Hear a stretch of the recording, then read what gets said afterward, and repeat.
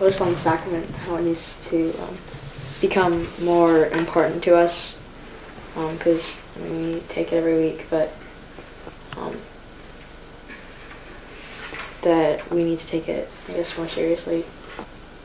If you don't know right off the top of your head, I would just ponder that, really think about it, you know, and as you're reading your scriptures, and just think about it this week and see what kind of comes to you. Because I remember that was really challenging as a brought priesthood holder.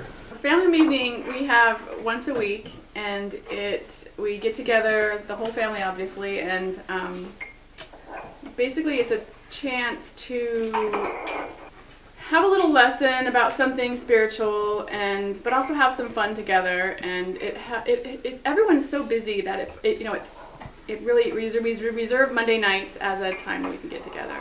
And it's something that our faith teaches, so we're all encouraged to do that. I think it's certainly something that we try to export to other faiths, because I think it would be useful to anybody, any family, regardless of whether they're a particular faith or not, can benefit from it. You know, a lot of times we think about what we've done wrong during the sacrament, but think about how Christ has blessed us that week. What we've done right.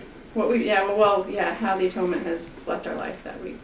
The sick boy played his piccolo while shining a flashlight on a pickle and a can of root beer. What?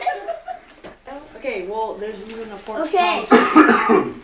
The sun showered down on a goosey duck thingy, riding a very tall bike.